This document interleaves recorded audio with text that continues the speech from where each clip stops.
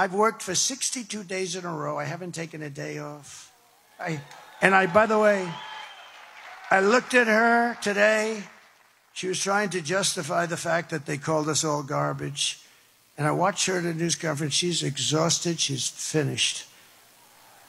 And about 2 weeks ago, after having worked for 50 days in a row, 2 weeks ago, she said, I canceled the show. You know why I canceled it? Because it was on NBC fake news. I said, somebody set me up. I said, I don't want to do it. And I went to another show instead. She said, he canceled the show.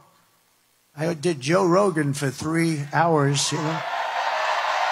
Joe Rogan for 3 hours. She said, he canceled the show. He looks very tired. He looks very, very tired. Because I canceled the show, did another one. No, I cancel shows that are no good. NBC is no good. They're no good. ABC is no good. CBS is no good.